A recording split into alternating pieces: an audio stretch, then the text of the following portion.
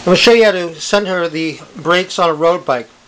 If you notice here, this side moves a lot farther than the other side. This side is just really close to the rim, and this side has a much bigger gap. So I want to be able to center it. First thing I'm going to check is the wheel actually centered? So I'll go ahead and release the skewer. Make sure that the wheel is seated in the fork really well, and then go ahead and lock it back into place. Go ahead and recheck the brake to see if it now is a little bit more centered, and it's not. So I'm going to have to actually center the brake. To center the brake, you want to loosen this little bolt back here. Just use an Allen wrench or just loosen it.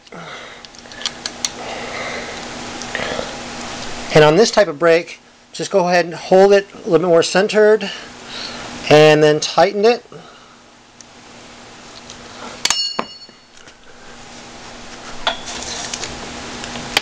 Try the brake, see if it's a little bit better.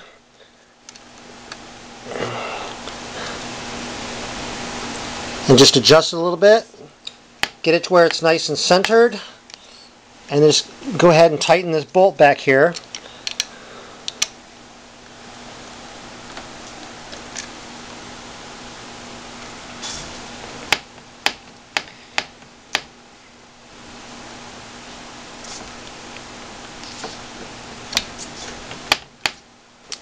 The two brake pads meet much more evenly.